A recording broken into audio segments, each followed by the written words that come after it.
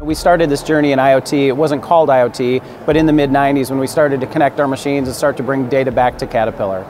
Today we've got the largest connected industrial fleets, out there in the market today. And so the challenges today are more about, how do we continue to evolve and drive more customer value? In the telematics space, a lot of it started for companies in providing value to the OEM so we can build more reliable products, and that certainly is a big part of what we do today.